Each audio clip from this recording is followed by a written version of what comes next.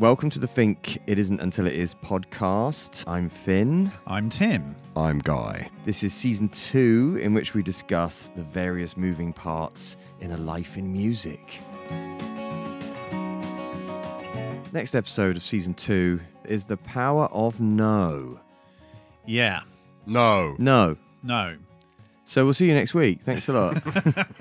No, I don't want to do another refuse to do fucking it. podcast. The So Power of No. yeah, this is your idea to do this. What made you think of this particularly? Because I do a bit of artist development, I do a bit of mentorship and stuff. And a lot of artists, you have kind of two extremes, don't you? You have the artists that just say, yes, I'll do everything that my manager and label and everybody wants me to do. And you have the artist that goes, no, I'm not going to do anything. I'm just going to do what I want. You know, maybe the obvious way to think about it is, well, you know, there's somewhere in the middle is the right answer. But actually, it can be healthier for the artist in many ways artistically to be able to say no to things that they think is going to drain their energy or take away from the show. Like if you got a tough gig on a Wednesday night in you know, Hamburg or something, and you've got to do 3 radio interviews, an online session, and an acoustic filmed session, and then you got to go to soundcheck, and then you got to do a fan meet and greet, and an online interview and a Zoom call, and then you got to do the gig. That's a different day. Yeah. To no, I'm just going to do the gig, and the people who come to the gig are going to get my full energy bank and my full attention. But it's also, the power of no is also useful because a no is often as useful as a yes. So the power of no can also leak into like songwriting and recording. Almost every aspect of what we do is a kind of a yes-no type of a situation. Yeah. So I thought it was like an important topic, especially for younger artists, to be able to navigate when is no okay? When is it okay to say no? And when should you say yes? And things like that. That's why I brought it to the table. Because you're right in that when you start, particularly when you start off, if you've been like a kind of unsigned artist for many years, you're so desperate to be in a position to say yes to things. It's such a kind of novelty to go, oh, I'm being offered something. Wow. Yeah. Yes, I would love to do that. And then after a while, you kind of think, well, I don't have to say yes to absolutely everything. But it's very tempting to say yes, especially if you've got a kind of manager who's like, this is a great opportunity. This is a great opportunity. Well, everything's a great opportunity, isn't it? You know, you don't know who's listening. You don't know which sessions are important when you go to Denmark or when you go to Greece. You know, it's not like if you grow up in the UK and you say, oh, you've got a Maida Vale session, obviously you're going to bend over backwards to do it. Yeah. Even if you know, doing the Maida Vale session, it'd be more useful if you got a Radio 2 play than the Maida Vale session. But it's kind of like, in the early days, in a way, maybe you should just say yes to everything. Just do everything. You got the energy, you got the juice, and it is a pleasure to be asked. It's flattering that people want you to come in. And then at least you've tried it as well. I think a lot of bands do everything at the beginning, and then they slowly work out which they like. That's a bit basic, but because you should always have an eye on what should I do. You know, what if you even get the choice of do you want to do this or not, then I remember that in stores I always found horrible. I don't think any band really likes doing in stores. Yeah, some do, I suppose, but it depends on the end. I mean, Rough Trade East. It's a gig in a shop. I mean, let's be honest. It's not a gig in a venue or even a gig in a bar. It's a gig in a store. They're pretty dry. It's middle of the day. The lights are on. The tills are ringing for other people's music. And even Rough Trade, which has got a great kudos about it, that's all still a rough gig. So I remember I did a bunch of in-stores and then I kind of said no. But I also, when we were building up in the early days, our sync contacts in LA, I would do every lunchtime cafe gig or like, you know, go to their office and, you know, sit on a table and play them 3 or 4 tracks. Those kind of gigs, those are really, really tough, horrible moments. And they're useful, those though, aren't they? They unquestionably led to 100 syncs. Yeah. You know, there's no doubt about it. And I said yes because I wanted the syncs and I got it. If I go there, I can see how someone might see me and go, oh, wow, he looks terrible. He could do with some money. I'll put him in the next CSI Miami or whatever it is, you know. And so but maybe I would be less inclined to do it now, unless it was, of course, kind of, Disney want you to do a quick gig in the cafe, and you think, oh, Disney, okay. Yeah, sure. That might be nice. Write a song for the next Frozen 3 or something. I'm my ego is in a much more balanced place now. I could definitely see the way through. But I think the power of no. Well, I learned the power of no from another artist. Right. Who was because that? At the beginning in 2006, 7, and 8, we would just do everything. We did every radio session we were asked to do. You guys did an entire. We did a whole FNAC FNAC tour in France where we did a whole 2 weeks of in-stores, in FNAC for the racking. So we did that because FNAC would rack the record if we did the in-store. So that means the shop would definitely buy 50 copies just to fill the racks for your in-store. Now, what we didn't get told is they're going to send you 48 of them back when they don't sell them. That's a bit of an exaggeration, 45. But, it meant that our pre-sales were higher because we did the FNAC tour. We sold into France an extra 700 copies on vinyl. It looked good. So we charted, I think, that week. Yeah. But it did wonders for our touring in France as well. Yeah, a lot of people saw us on that FNAC tour because we were playing at lunchtime. Yeah. So they'd have a lunch break. I remember in Montpellier, there was a bunch of students that were on a lunch break from lectures that just wandered in. Really? And it was like, this is cool. It was free as well. That's great. Yeah, of course. So, but I was getting pretty ragged with all the yeses and really getting knackered on the tours and starting to realise, I do need a bit of juice left in the tank at 9 when I hit the stage. If I've just been singing and playing and sessioning and being nice to everybody for 6 hours before that, I'm almost on empty when I hit the stage. Yeah. When I need to be extra on and nice, to myself as well. But we did a tour in 2009 where we had Ben Howard on support. And this tour had a massive impression on me for lots of reasons. Firstly, because Ben wasn't signed yet.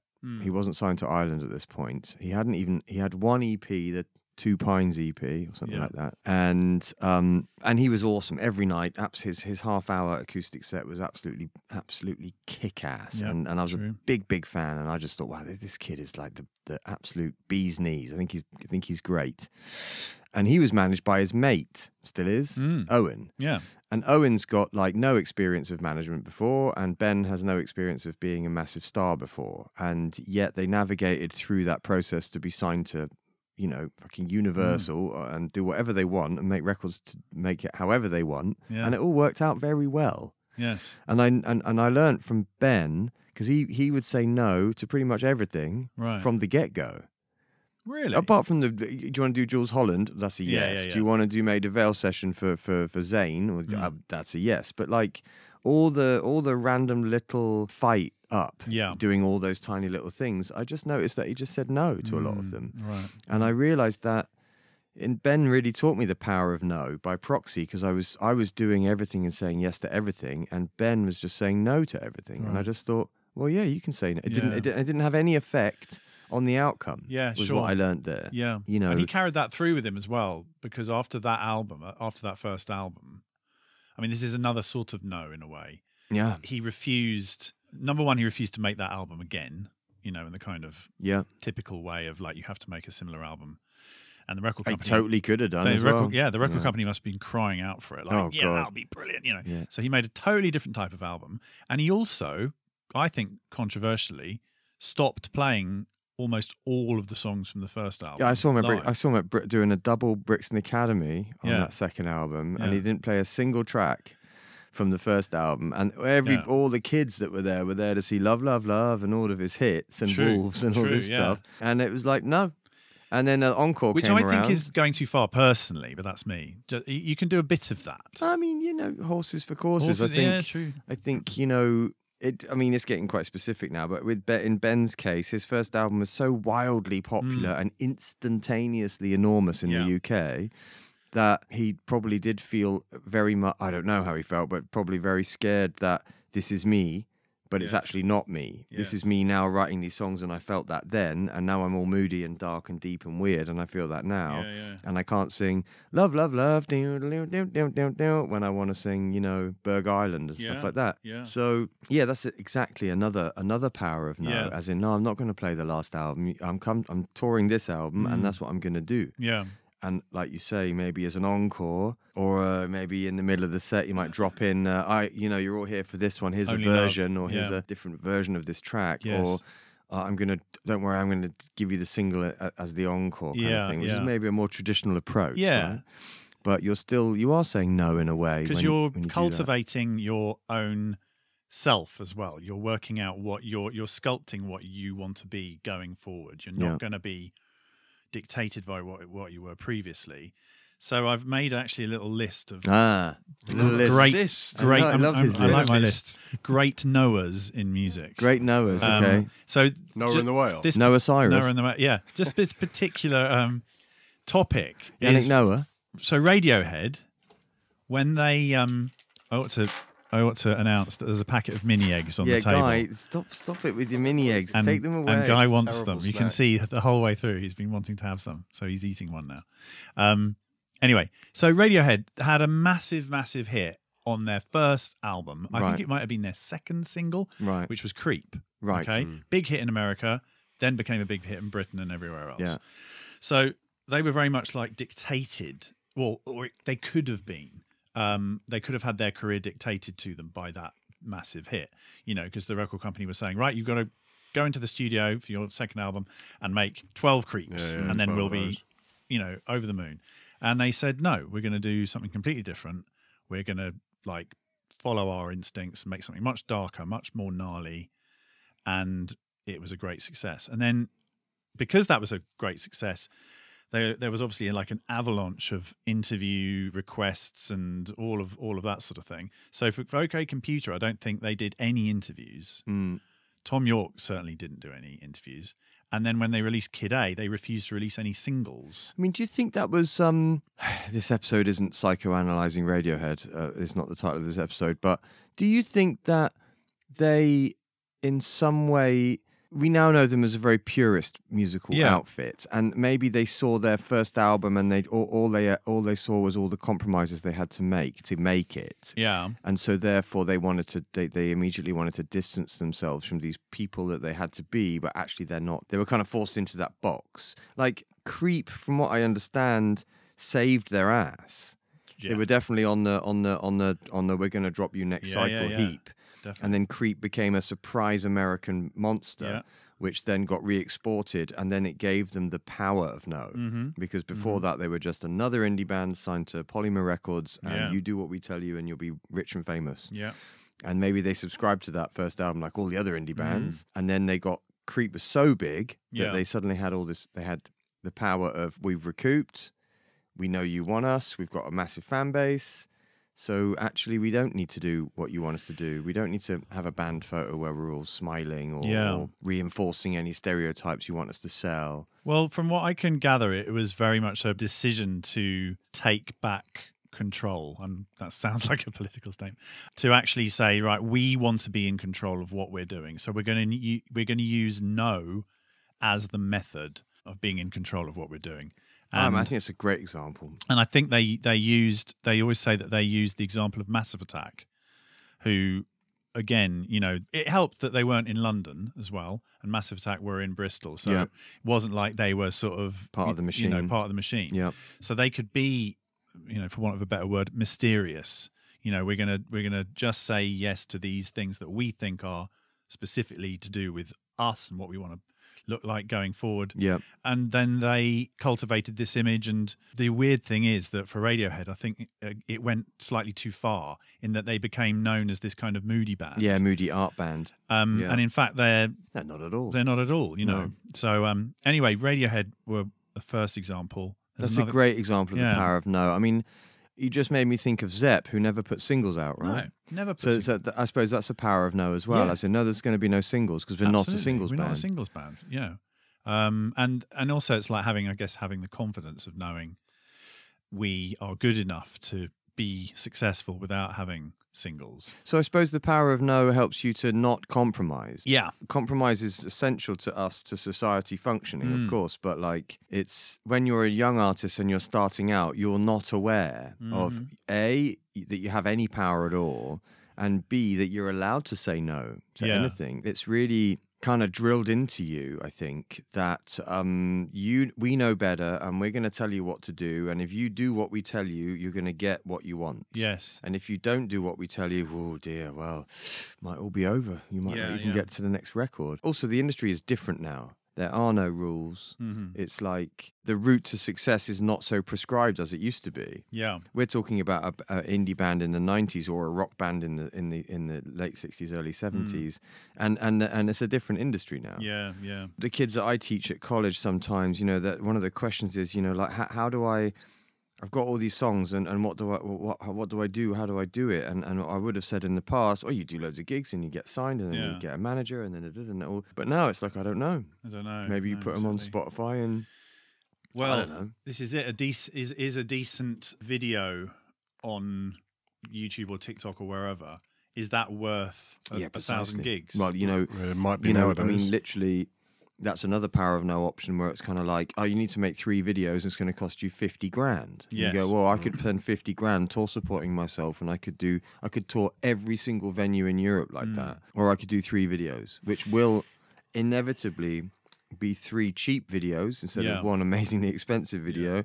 And it will nail you to a moment in time, even if you try really hard to be timeless and out of the loop, you're still going to be... You know, we've all seen videos from the 90s or like, you know, you go and see like shoegaze videos or rave videos. They're so of the moment. Yeah. They don't last very long. The record companies don't mind spending money because they're going to get it back, you know, whatever. It doesn't matter. Yeah. But they are spending your money. Mm-hmm. And you got to earn it back the hard way, you know, by either gigs or selling records, you know, one by one. It's a long way back up. And if you borrow too much money to make videos because the label says you should, well, if your heart says, I don't really need the videos, though, I'm not really doing anything for me, you should say no. Yeah. Save the money. Yeah. I mean, it's actually, I was thinking earlier when you mentioned about, you know, meeting your sync agents, that syncs is another massive question of the power of no, because a lot of young artists might not be aware even of what I think is called moral rights, whereby, you know, so if somebody wants to use your music for whatever TV show they want, there should be a process of consultation there, and it might be up to you whether you decide you want to be associated with something or not. Well, yes, I mean, I've got one of my deals in the States involves a catalogue that I'm very sensitive with, a bunch of songs I wrote for another artist, and they don't have to ask me permission to place it. Right. And they placed it that something happened recently where it's Amy Winehouse, and there's a book, a really horrific book released of her life in pictures, something she would absolutely detest, and in there was a couple of lyric sheets from my studio when we worked together. And so I immediately hit the roof, went batshit crazy and called them up and said, what are you doing licensing this stuff to the it says by kind permission of Finn Greenlight and give permission to that. We don't have to ask you. It's in your deal. And it's like clause 17A. We can just do what we want with it. It's the deal. Didn't you say your handwriting is in the book? Oh, yeah, all that, yeah. My mum was really proud.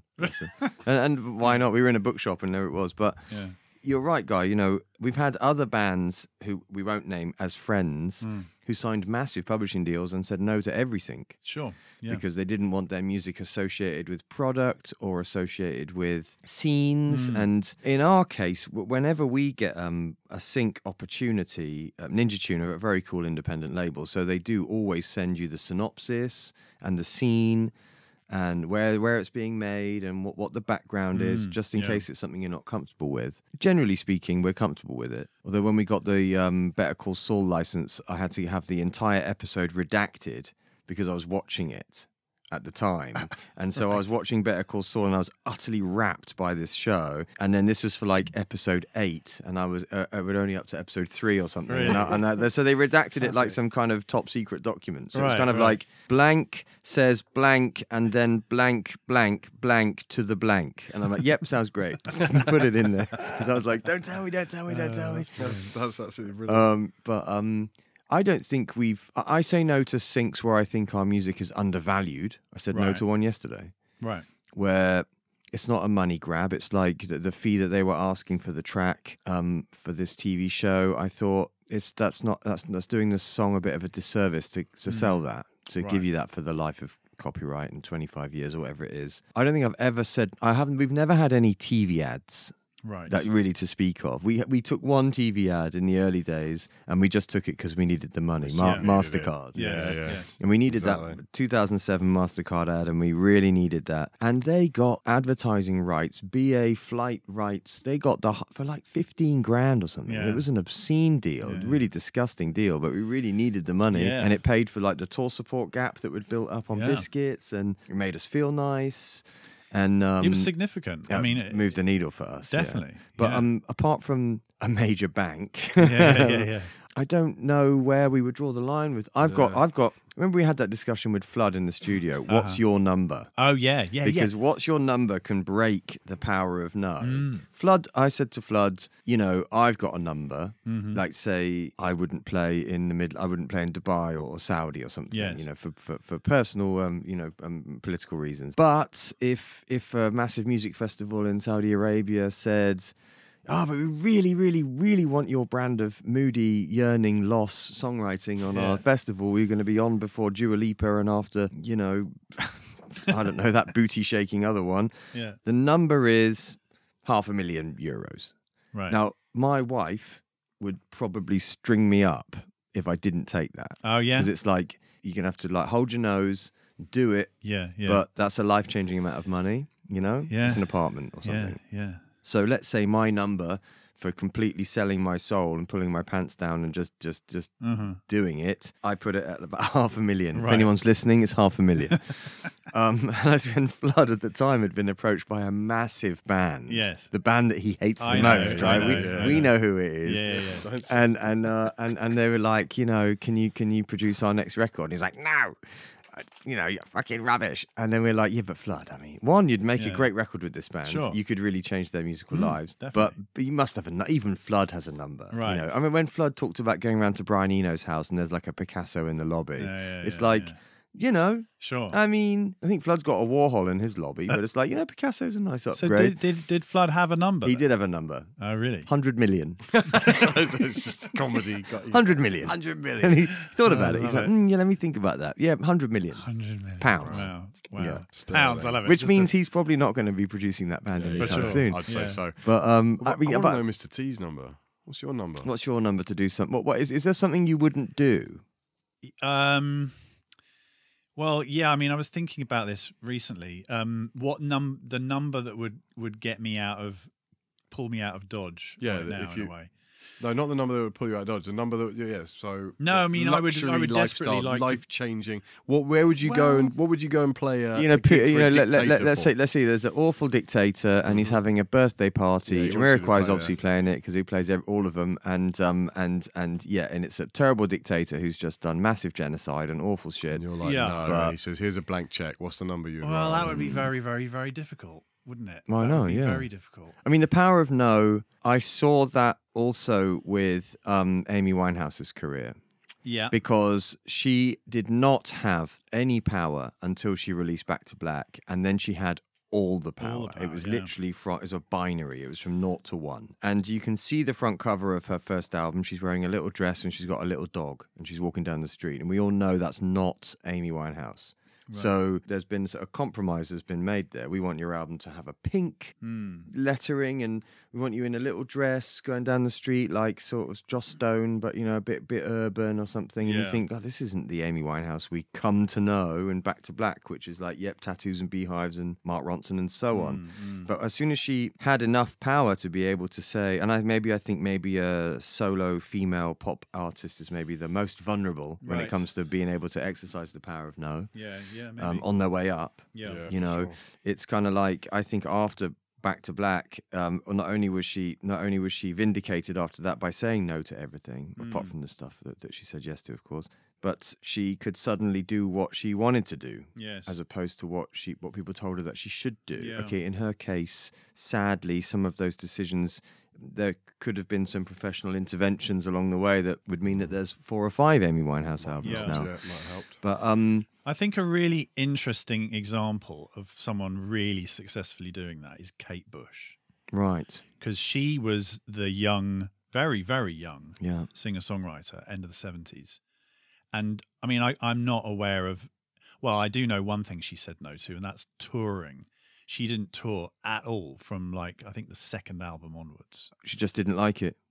For whatever reason, Not her thing. I think what she said was that she always felt that she wasn't bringing as much, production values, and like the vision wasn't there. Yeah. It was like we know what gigs are like. It's hard to bring your vision to Yeah, a for sort sure. of spit and Especially, sawdust venue. I mean, back then, before video walls and Back all then the it was stuff even- we have now, it's just much more basic. Yeah, so she didn't play a single gig until that run she did 10 years ago in the Hammersmith Apollo. Yeah. And then, of course, she's got all the power Yeah. because it's, oh my God, it's Kate Bush. Yeah, playing these, yeah. So she could bring as much production as she wanted and make it perfect for her. Did you see that show? I didn't. No, My I friends didn't did, and either. they thought it was amazing. But I mean, she said when she said yes to Stranger Things, yeah. and I heard her on Radio 4 at Woman's Hour talking about it. Yes, so did I, yeah. One, it's amazing she was on Woman's Hour because Kate Bush is notoriously no. Mm-hmm. Yeah. But she was just sort of saying, yeah, I watched the show with my kids, really liked it, really chuffed. Yeah, It's going to yeah, be really yeah. great. And, Yeah. that's kind of like, I guess it was a beautiful moment for her to say, like, yeah, totally yes. Yes, I mean, no problem at all. Sure. But we actually know quite a few bands which don't enjoy touring, Mm. which is almost like an unspoken, you can't say that. Yeah. You're not allowed to say you don't enjoy touring. But lots of Sure. people don't enjoy playing No, live. It's no. different. It's a different thing. And some people have grown to love it as well. Yeah, well, like us. Well, like Yeah. me. I hated it in the yeah. beginning, and now I absolutely love it. But we know some people that have to tour because you're supposed to and you don't see any other option. But the minute Yeah. you get some power, you're like, nah, bollocks, I'm going to do a couple of Yeah. big ones. Yeah. I'm not going to do the brutal boxing ring runs around, Europe. I'm going to do Paris, Brussels, Amsterdam, and London. Yeah. And I'm going to go back home to my country house. And why not? Yeah. I think that's great. I think a lot of the younger artists that I work with, I see them getting, with a small b, but I see them getting bullied into doing things, whether that's what you wear, what your material's like, what you should be doing every day, especially with social media, what you should be posting, how often you should be TikToking, this Yeah, stuff. yeah. And the record companies now, it's all about your TikTok numbers. And it's okay to say, I don't want to go on TikTok because it annoys me. Mm. But if you say that, your record company will be a bit like, well, you see, we need bigger numbers from you really on TikTok. And it's like, TikTok's going to go. Yeah, It'll disappear. It'll be like MySpace in 20 years. In It'll any just be case, like, who cares? It's more powerful if someone else is TikToking for you.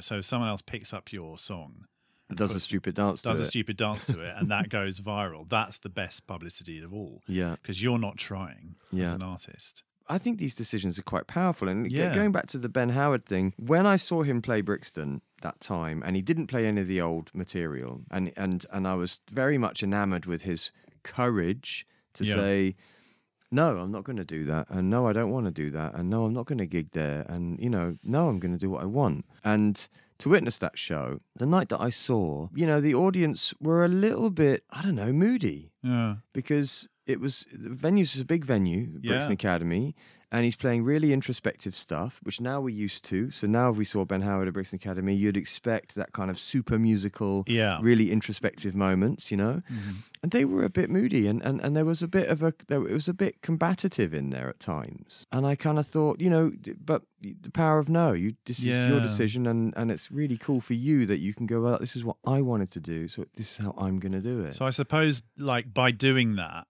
and by making all the decisions he's made since, he's carved a new fan base now. Yeah. And they're the people who And you lose a lot of others. you lose, Yeah. but you gain. Yeah, you gain You yourself. gain all, yeah. Like, at his height, he was a 10,000 cap sort of, bordering on stadium act. And it's through his own choices that now he's not a stadium act, but he's probably a much happier act. And his music is a lot better. Like you say, with artists, they do their first album, and it's at like Radiohead as the example you used. And they had a creep on it, and A&R must have said to the manager, Sure. we need another 12 of those, or at least we need another 3 of those. And the rest of the album can be trash, we don't care. Just give us 3 creeps and we're away. And we'll break America. Radiohead, into America. Although on the second album, it's Fake Plastic Trees on the second album. Yes. Yeah, I mean, so in a way, I'd prefer that as a single than Creep in Sure. a weird way, because it's like, a moment. I mean, it's a Yeah, moment. yeah. And Fake Plastic Trees, I think, could easily live on the next record too. Yeah. There's definitely, for me, like a track of a sign of things to come. Yeah. And I suppose the more scary no from a record company perspective was the Kid A no. That was when they probably all said, great, another OK Computer. And actually, I think it might be not a good thing to say, but most of the band were probably saying we need another OK Computer as well. Yeah, possibly. But you think Kid A was very Johnny Tom led and Nigel and just we want to do some weird. Wasn't it offcuts? Wasn't it outtakes anyway? No. Well, the cliche was that Tom they went into the studio with their usual kind of setup, and Tom said, "Right, you can put all that away. We're not going to be a rock band anymore. We're not going to be a rock band." Yeah, that's right. And they were all like, "Okay, so that's a no." That is a no. Yeah, no, we're not going to be us anymore. But, in its way, that kind of steered them into what they are now, which is this kind of all the colours of the rainbow. Yeah. They can do whatever they want now. They can play a set which has everything, every sort of little aspect of their career. Well, maybe we are fixating on Radiohead a bit too much. But, they're just a great example of pretty much everything that you should do right. Yes.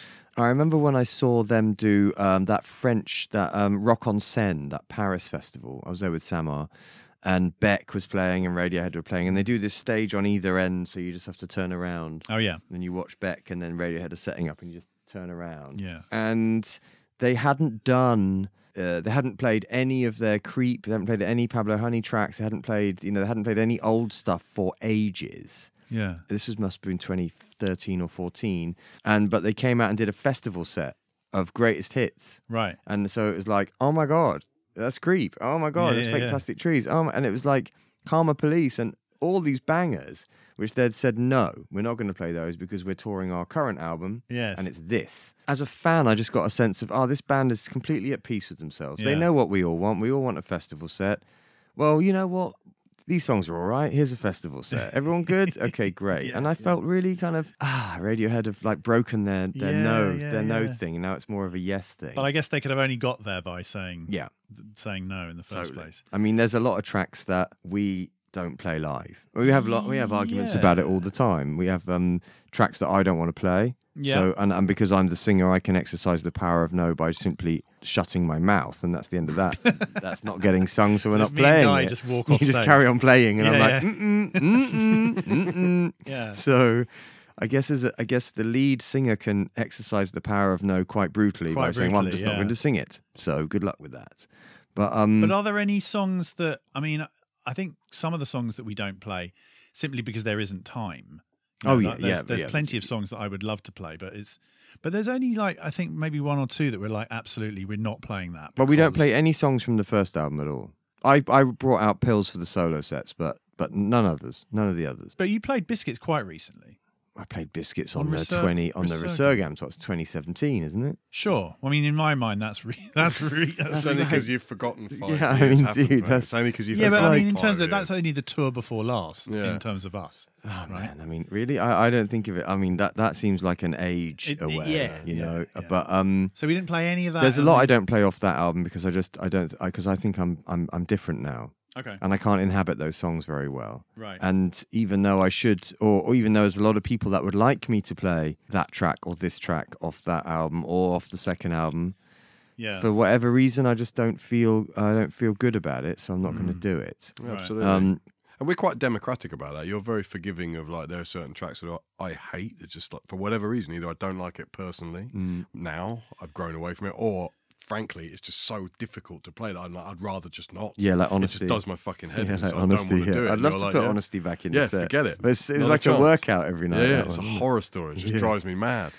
So there's lots of reasons why. And the audience definitely respond better when you're happy with what you're doing. The thing is, what I'm thinking now, as we are thinking of going out live again later this year, is that when we do it, when one does a new album and one goes on tour, you play a lot of tracks off that new album. Yeah. And only one or two might survive after that tour to go into the set for the next record or the festival set.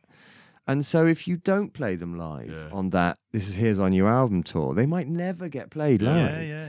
You never know. Yeah, no, that's duty bound, as annoying as it is. When we're the same when we go to gigs as an audience. Yeah. Often we're the same as everybody else on earth. It's like they're going to do a new one. Boo! It's fucking horrible. Do you boo? Do you boo the band from behind my wife? So it sounds like she's doing it. Boo!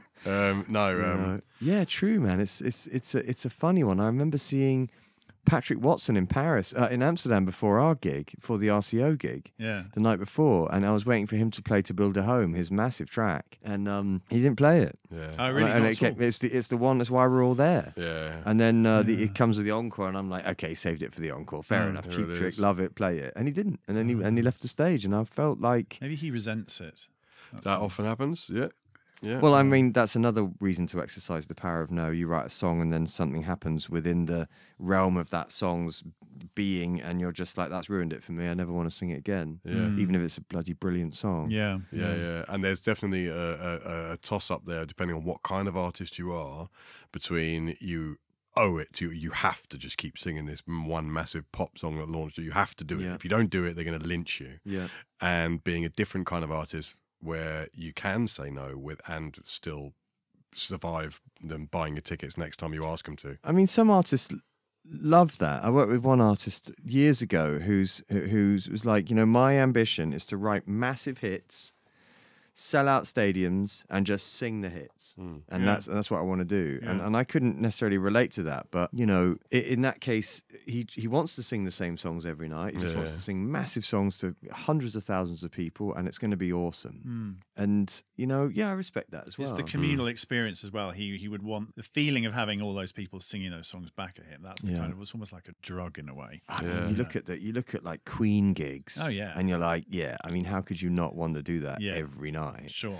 So, famous knowers then. Do we know any famous knowers in the past? The others I've got down here, Pearl Jam. I'm sorry if these are all a bit meat and potatoes, these examples, but Pearl Jam refused to make any videos at all after their debut album. Okay. Why was that? They just thought, I'm not doing this. It's just playing. It's just like we're in thrall to MTV. Yeah, and at that point, MTV was particularly awash with like his long-haired rockers. Exactly. So they just thought, no, we're not doing that at all. We're just going to make music. We're just going to make music and play gigs. So I think they didn't play.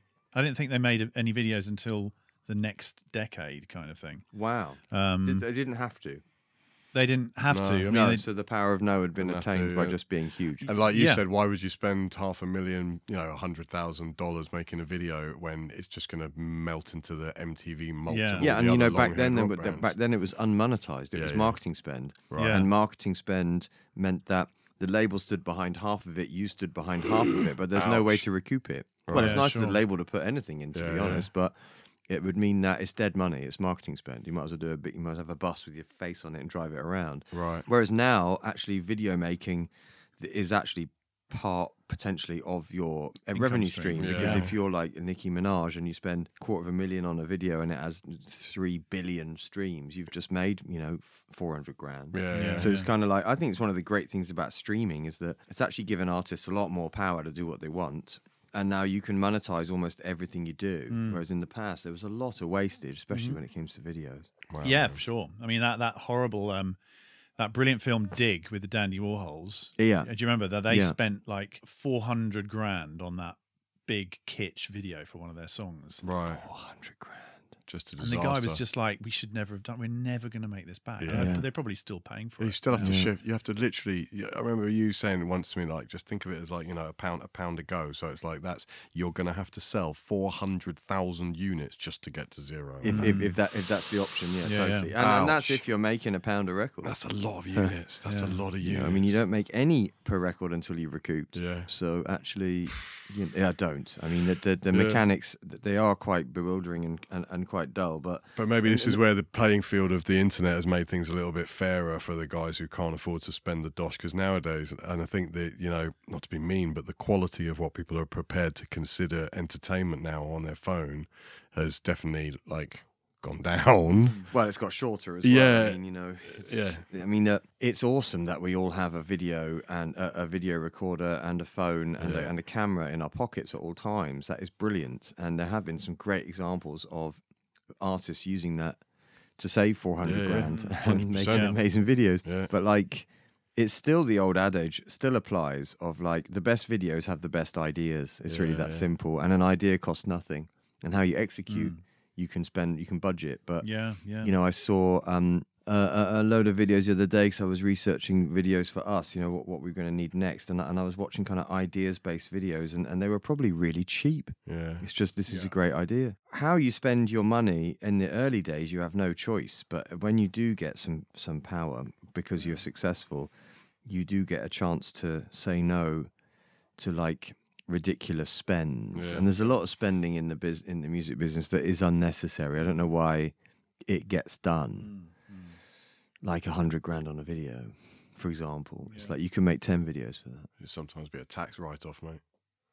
Yeah, I suppose so. Cynical world view of mine.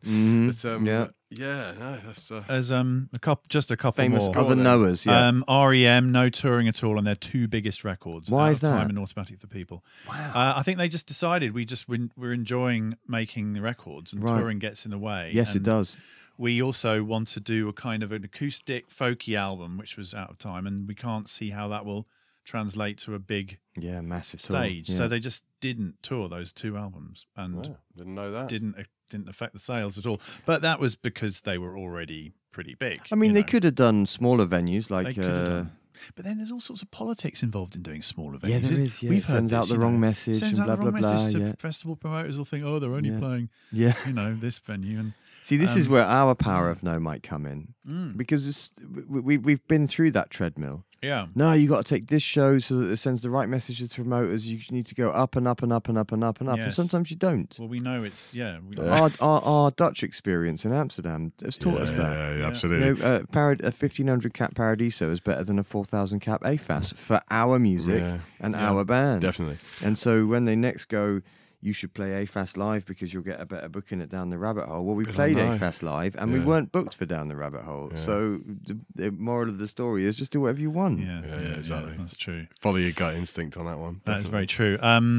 2 more. Bowie said no to a knighthood, a Bond theme, and Doctor Who. Oh, go Bowie. Yeah, of course he did. He's a legend. Said no to a knighthood. Love that. Yeah. No to a Bond theme. No to a Bond theme, apparently. Love that. Yeah, and he was asked to be in Doctor Who, and he said no. No. I mean, I wouldn't necessarily agree with that. I think that. he might should. Well, depending on what they want him to do in it, really. Yeah, true. I know. We want you to do that thing mud that wrestle you did in June with the prayer with the balls. Yeah. You're like, that wasn't me. Oh. That was someone else's hand. Yeah. So Can't wait for that. Can't wait for that second June movie. And then finally, The Cure. Robert Smith hated flying. He still does, probably. Okay. Hated it so much, but he was going over to America for a big promo tour and a tour for one of their early 90s albums. He said, well, I'm going to go on the boat. Nice. So he decided, I'll go on the QE2. Yeah. He went over to America on the QE2. That's awesome. Took 5 days or whatever it was. I'd love to be on the QE2 in the early 90s on a cruise and walk around the corner and there's Robert Smith in the full gear. I know. Full flying. And I've just thought of another one, of course, the Beatles. Yeah. They said, of we're course, not touring anymore. No more touring because it's rubbish. I mean, I think we can all relate to that their touring was pre-in-ears, pre-monitors. Yeah. Shea Stadium is too big. Stop. I mean, look, come on. Any band with any production value would struggle in that place. No PA. Yeah, I mean, dude, 90% of bands, besides which, after decades of touring, don't want it anymore. Yeah, but the Beatles had only been on tour for like, I don't know, 6 years. Yeah, but they've grown bigger than... Yeah, bigger than touring itself. Bigger than the sound. Yeah, I mean, Elvis never toured outside the States. Sure. I suppose. Did he really not? He didn't play in Britain. Never played in the UK. Stopped an Air Force base here in Scotland. Yeah, that's right. Yeah, that's right. They still talk about it. But that's because his manager. There's all these conspiracy theories about it. But also, they were like, "Do you want to play Vegas every night? It's much easier. Yeah. And you get paid a load more. And the world can come to you. Yeah, exactly. That's exactly it. Ensuite burger bar. But I mean, the power of no. It's important to develop it so that you can protect yourself from doing things that you think aren't you and don't represent you, and even though that being you and representing you is a work in progress always, and a flow, and it'd be obvious when something is I can't possibly say no. Super Bowl halftime show is you don't say no, but I don't know where young artists should draw the line. I'm like, if it's in the early days, I was like, I'll say yes to everything, and now I'll just say yes. Now I say yes to almost everything as long as it's relevant. Yeah. I don't want to just provide free content for media outlets because that's all I'm doing anyway. I mean, even this podcast, in some respects, is doing exactly that. Yeah. It's like I already give so much content to massive media conglomerates for nothing, for no financial benefit for myself, just ego. So maybe I don't need to provide your radio station with free content because they'll own the session for the next 25 years or something. Yeah. You know, so... Yeah, the power of no, it's important. On that note, I refuse to continue this episode. So do I. I'm gonna use the power of no by saying no. No. Guys, I've had enough. Brilliant. Brilliant. Bye. Bye.